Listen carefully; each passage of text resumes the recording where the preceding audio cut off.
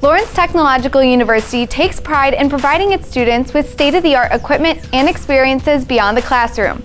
As part of the new Taubman building, robotics students will be able to get one-of-a-kind experiences with brand new labs and equipment.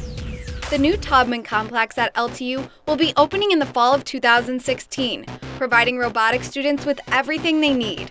It's still the same concept where it's a Tinker Lab concept. The students actually come into the lab. We don't use a lot of kits or pre-built robots for them, but they build everything from scratch. So they have the basic measurement equipment, they have personal CNC machines, 3D printers, and they can come in, do a CAD model of the robot and build their individual robots in the lab.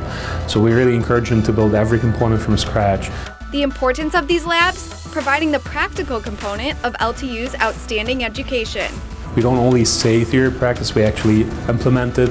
So the point of all these labs is to provide students with the practical experience they need to really hit the road running. And we really pride ourselves on, even though there are other places right now offering this degree, I think we're still very unique in the fact that every single robotics class has a practical component. And building everything from scratch has given robotics students applicable experiences for their future jobs and careers.